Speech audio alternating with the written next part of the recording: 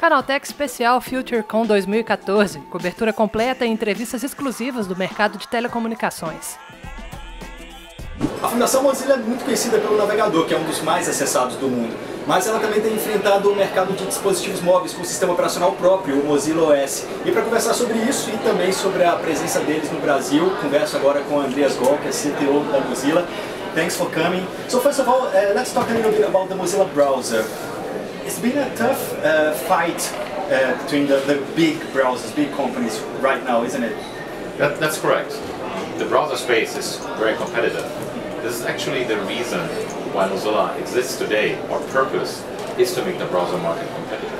So the reason that today you have things like Chrome you can choose from is because we started to enter the browser space and make open technology that anyone can implement.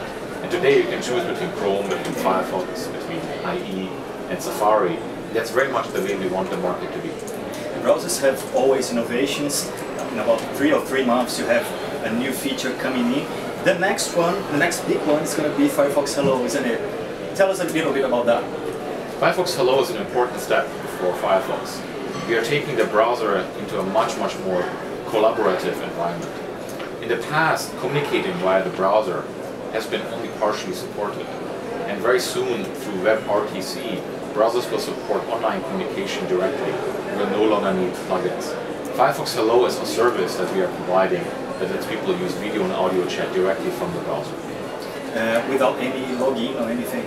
Yeah, so one of the differences of Firefox Hello in comparison to other services is that we make the barrier of entry very low. You can just take a URL and share it with a friend, and you can immediately start talking to each other. So you don't have a contact list?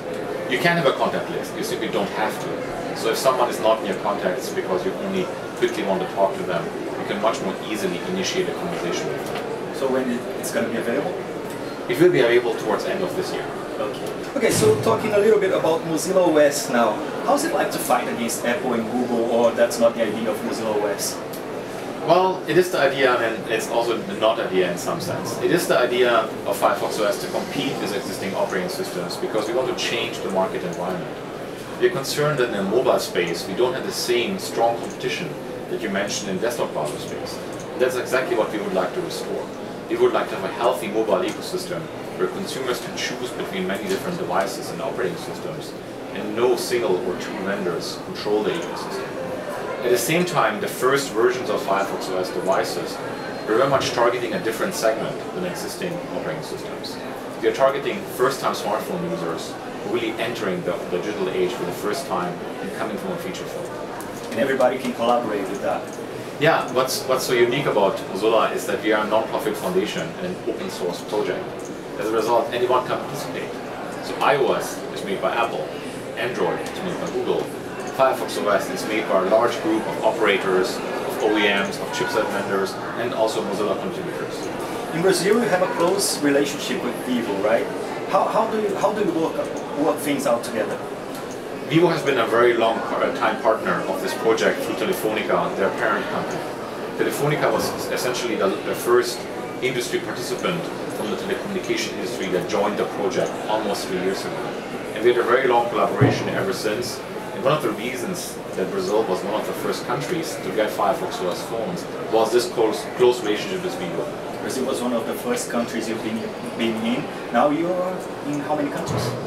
We are now present in 24 countries, including Asia now since last year, and we have 12 devices in the market now. How's the market seeing the OS? Well, you can see from the growth that we have seen that we are really getting great market reception. Last year, when I was here a year ago, we had, I think, 2 devices in market in maybe 3 or 4 countries. Today we have 24 countries and 12 devices. So I think things are going very well for us. Okay. Security issues, that's a really important thing for you, isn't it? Security is very core to Mozilla's mission and to our brand.